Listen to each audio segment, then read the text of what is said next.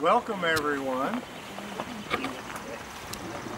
My name is Mike Metamora and I am with the Division of Nature Preserves with the Indiana Department of Natural Resources. I'm a botanist and plant ecologist, and you wonder perhaps why I'm here to talk about a bird.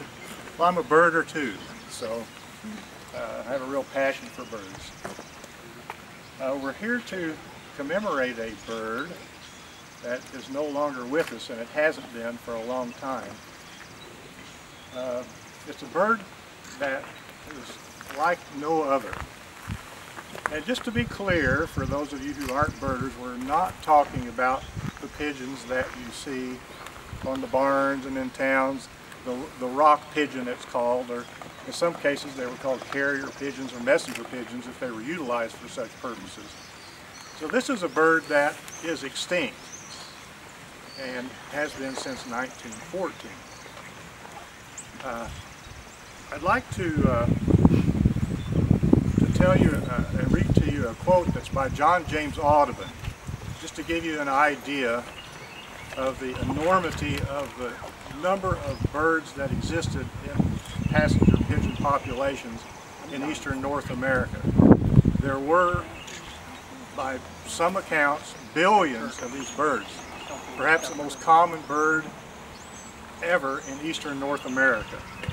And John James Audubon, you know, the famous artist and ornithologist and naturalist, lived in Henderson, Kentucky for about 10 years, just across the Ohio River from Evansville, Indiana. He also lived in Louisville for a while. On a trek he was making from Henderson, Kentucky on the banks of the Ohio to Louisville, he observed one of these giant flocks of passenger pigeons. And here's what he said. The air was literally filled with pigeons. The light of noonday was obscured as by an eclipse. I cannot describe to you the extreme beauty of their aerial evolutions. Like a torrent, and with a noise like thunder, wheeling and twisting within their continued lines, resembling coils of a giant serpent. And he goes on to state that it was like this in undiminished numbers for over a period of 3 days. And there are all sorts of accounts of these huge populations of passenger pigeons that occurred in eastern North America. What we're here today, of course, is to dedicate a marker to the passenger pigeon. And it came to fruition in part by a walk I was taking along a sidewalk in downtown Indianapolis in front of the Indiana Historical Bureau. And little did I know, after stopping there, that they were responsible for the marker program. You've seen all these historical markers all over the state for a variety of reasons, and I learned that they were the ones that were responsible for that. Well, to make a long story short, I was asking questions about them. How do you get one established and so forth? I was told, well, submit an application. And that's what I did, and it was submitted. It was reviewed and accepted, and well, the rest is history, shall we say. Just to tell you a little bit more about before we start talking more about the passenger pigeon, telling you about the marker program, and I'd like to introduce Casey Pfeiffer, who is the person in charge of that program in the Indiana Historical Bureau. Casey. Thanks, Mike. Good afternoon, everyone. Thank you so much for being here today. As Mike said, I'm with the Indiana Historical Bureau, and we do oversee the state marker program. And I'm honored to be here today as we dedicate this new marker that commemorates the passenger pigeon and really examines some of the reasons for which the species went extinct in the late 19th and early 20th centuries. Today, if you travel the state, you can actually find state markers standing in 88 of our 92 counties. And it's our hope that within the next few years, hopefully we'll be able to say that's 92 of 92. Actually, here in Franklin County, this is our 13th. So you guys are doing a great job here commemorating your history, which is always so great to see. One of the things I love most about the marker program, and Mike kind of touched on it, is the variety of topics that we commemorate. So we have markers to women's history, African American history, sports, science, medicine, technology, and now this new one for the passenger pigeon. And Mike asked me a couple of weeks ago if this was our first marker to a natural feature. And I had to kind of pick my brain a little bit and look through the marker collection. And we have a couple markers to state parks and state forests, to limestone quarries across the state, and you know, even that marks the buffalo trace. But really looking at a whole species, this is the first that we've done. And it's something that really drew us to this topic when we received the application. The other thing that we really look for is source material to support the application, and Mike and everyone who helped with this did a fantastic job. This marker is now one of over 600 markers that we've installed going all the way back to the 1940s. And the thing is, it wouldn't be possible without dedicated people across the state who are committed to preserving the state's history. So again, I can't thank you all enough for taking an interest to be here today. First, I want to thank, of course, Mike. Thank you for submitting the application, for taking an interest in the marker program, following up, and for all the correspondence, for helping to plan this wonderful dedication today. It's great to see so many people out here. To Joel Greenberg, whose research was invaluable as we did this project. Learned so much, and like I said, that's the greatest thing about this job, is just getting to learn the variety of history that not only touches the state, but touches us on a national level too. So that has been incredible. To everyone at Indiana Audubon, you're going to hear a little bit more in a second, but thank you guys and Indiana DNR for their support funding the marker and just their support of the project. And I also like to thank everyone with the historic site. I don't know if Jay Dishman is here. Jay, thank you, and everyone else here who kind of helped coordinate getting the marker in the ground and everything. We're very appreciative. And to all of you guys here for making the effort to come out today, 1 o'clock on a Monday. That's great to see so many people. If you guys are interested in learning more about the passenger pigeon, I would definitely encourage you to look at Joel's work. But at the same time, we have, for all of our markers, annotated footnotes and points for every single statement that goes on a marker. So that's available on our website at in.gov/history. You can search any marker really that we have across the state by category or by county.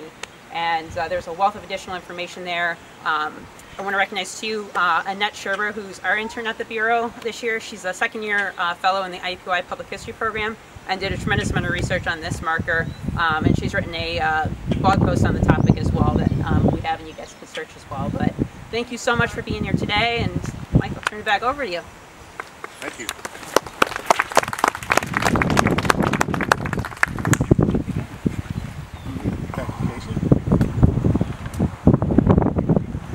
I might mention just a little as to why we placed the marker here. We're now at the 115th anniversary of the taking of the last verified with a specimen wild passenger pigeon in the world. So I think that's a pretty significant event. It was taken about 5 miles from here, don't know exactly where, but somewhere up near Laurel, and it was verified by a person by the name of Amos Butler, who was born and reared in Brookville, Indiana, not far from here. He's a magnificent ornithologist, really is sort of our pioneer ornithologist in Indiana. And he was a very active person. In fact, he was fundamental in organizing the Indiana Academy of Science in the late 1800s, which is still in existence, as well as the Indiana Audubon Society. The Indiana Audubon Society spearheaded the funding of this marker, and I think it's our pleasure to have the current president of the Indiana Audubon Society here with us to tell us about that funding. If I could welcome, if you would welcome Jeff Canada, president of the Academy of Indiana Audubon Society. Thank you. Thanks, this is a great crowd. Thanks everybody for coming.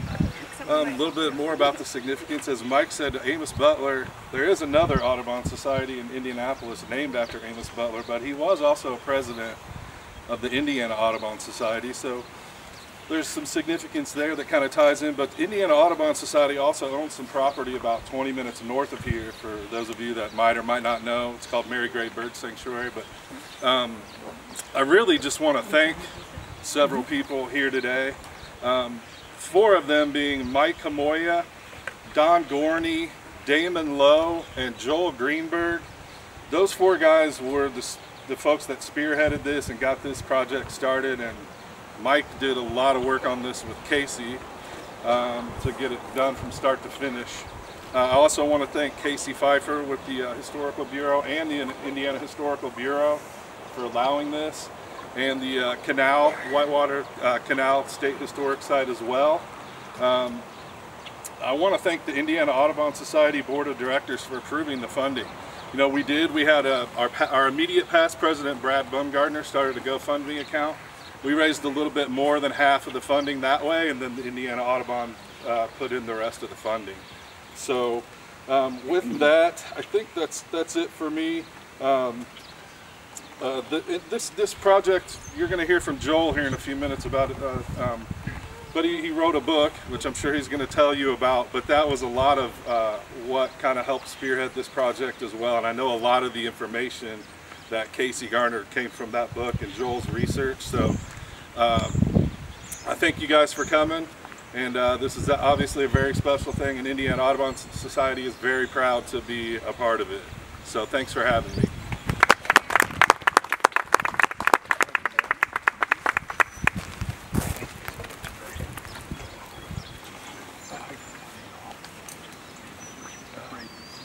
About 40 miles from here, a certain passenger pigeon named Martha, actually had a name, Martha, lived out her life in a cage at the Cincinnati Zoo. She was a captive bred bird. Lived a long life, almost 30 years, but on September the 1st, 1914, she passed away, being the very last of her kind. Following her death, a thorough and detailed necropsy was done by Dr. Robert Schufeld at the National Museum in Washington, D.C. And in his documentation of the necropsy, he wrote what I think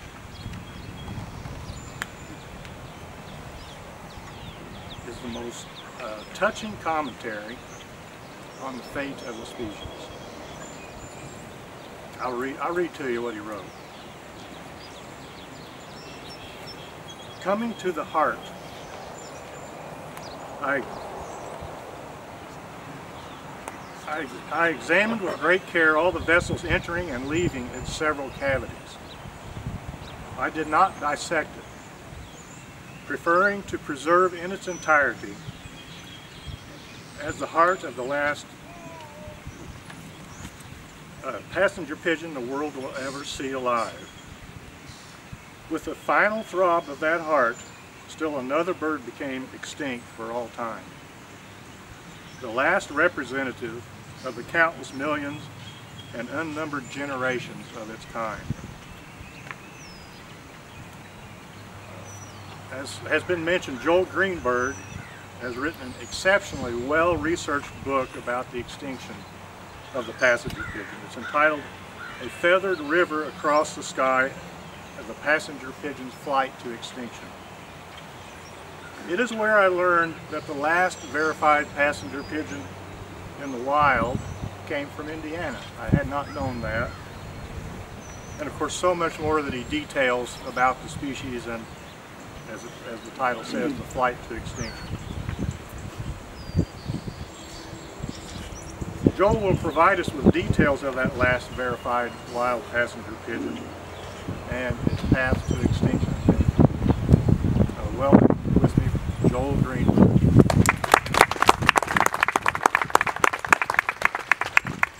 Oh, it's a pleasure and an honor to be here. I've given lots of talks, but never accompanied by turkey vultures circling overhead and chipping sparrows singing. But I drove in from Chicago this morning and got here early, and it's like, no one's here. Oh yeah, it's an hour left. So I'm really glad you all braved the possibility of rain to be here. So thanks for all the people Mike and others who made this possible. So I just was going to give maybe a 10-minute talk on the pigeon and end it with a little more detail about this particular bird.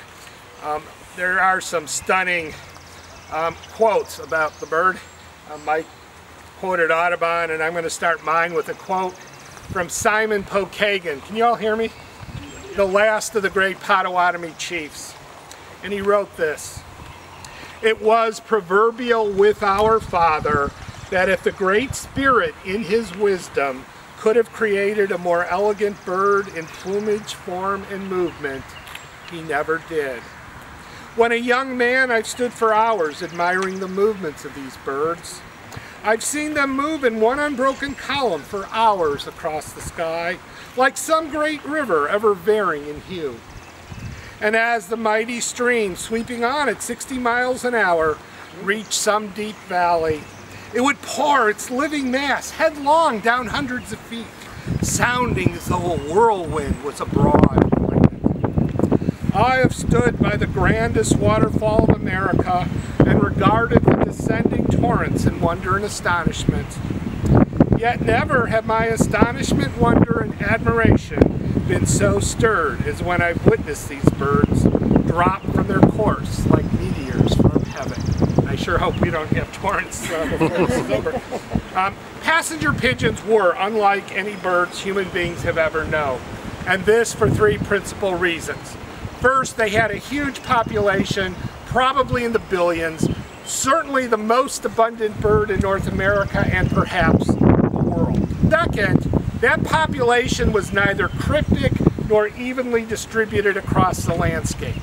Now, there were times and places where the birds would live in pairs and tens and hundreds, but at times they would form aggregations so large it's difficult to imagine. And Mike quoted Audubon, darkening the sky for 3 entire days. And third, it went from billions in 1860s to literally 0 when the last individual died in the Cincinnati Zoo in 1914. The depletion of so much abundance in such a short time, at least among vertebrates, is also unique. Passenger pigeons crisscross the landscape in search of food. Here today, gone tomorrow, they were birds of passage, and that's how they received their common name. Their scientific name, Ectopistes migratorius, makes the same point. That term means wandering migrant. Kind of redundant, like Mary Hartman, but it makes the point. From their first encounter with the species in 1534, Europeans writing in several languages commented on the abundance of the bird. Such bounty was exploited early, originally to satisfy the demands for food at the family level. The surplus was often sold in local markets. Then regional markets developed, but this unorganized hunting seemed to have little impact on the bird's population. This changed, however, with the introduction of 2 new technologies in the 1840s, the railroad and the telegraph. The railroad meant that no matter how remote an area was where the birds were killed, if they could be taken to a local rail station, it was easy to get them to the large urban markets of St. Louis, Chicago, and the big eastern cities. The telegraph meant that wherever the bird showed up, no matter how remote as well, that information could be widely and quickly disseminated. In fact, telegraph operators were specifically told to broadcast whenever passenger pigeons were reported in the vicinity. This ability to take ever-increasing quantities led to the development of national markets. The country's population grew dramatically during these decades, and the pigeons became a popular food item primarily because they were so cheap. Indeed, they were the cheapest terrestrial protein available. There were times where they were sold for pennies apiece. When a large nesting was nearby, the birds would often become worthless to local residents. One report from the large nesting in Michigan in 1878 said the pigeons were used to fill potholes in the road. With this increasing demand, there developed a group of hunters that numbered anywhere from 600 to a few thousand who did nothing but chase the birds all year long. When a nesting was reported, say, in Pennsylvania, they would head that way and recruit local help. So you'd have hundreds of people involved. Trees with nests were cut down, birds were shot and netted by the many thousands, fires were started, and many of the birds would just abandon their nesting efforts in the face of such disturbance. Then, when the birds were finished nesting and, say, headed to Indiana to roost for the fall, as they did at Huntingsburg, the hunters would follow them. So the birds were slaughtered without respite throughout the year, and breeding success plunged to almost nothing. It was not a surprise then that with high mortality and little replacement, pigeon numbers crashed in a matter of decades. It's interesting to note, because one might be able to see current examples, that apologists for the passenger pigeon industry tried to allay fears that the birds were in decline. They claimed that a pair of pigeons laid multiple eggs and nested in every month of the year save one. I guess they needed 1 month for vacation. But in reality, passenger pigeons only nested once a year and laid a single egg. As the species became even scarcer, some said they shifted locations, now inhabiting the southwestern deserts. One person even claimed that the pigeons all moved to the tropical forests of Colombia, South America, where they changed their plumage so no one would recognize them. In the face of inconvenient truths, people have a tendency to deny the facts. Well, in the spring of 1860, a 2-day flight of pigeons was carefully described near Toronto, Ontario, that likely had anywhere from 2 to 3.7 billion individuals. And that variation is dependent on how fast you think the birds were flying. The largest nesting on record occurred in central Wisconsin in 1871. It covered 850 square miles and probably involved 136 million adult birds. The last large nesting occurred in Petoskey, Michigan, at the upper portion of the Lower Peninsula. 50 million individuals nested across 200 square miles. But just 4 years later, in 1882, the species nested for the last time in any numbers at all. There were 3 nestings in Wisconsin and 1 in Pennsylvania that totaled about 1 million birds in each. By 1890, there were probably only a few thousand birds left. For a long time, the last wild bird shot was thought to be the individual taken in the spring of 1900 in Ohio, named Buttons. And if you're in Columbus, she is on display at the Ohio Historical Museum. She was the last immature bird, which is important because that meant at least one pair was able to fledge young in the absence of neighbors. The last passenger pigeon killed in the wild, for which there is an extant specimen, was an adult male collected near Springfield, Illinois in March of 1901. The beautiful stuffed bird is on display at Millikan University in Decatur.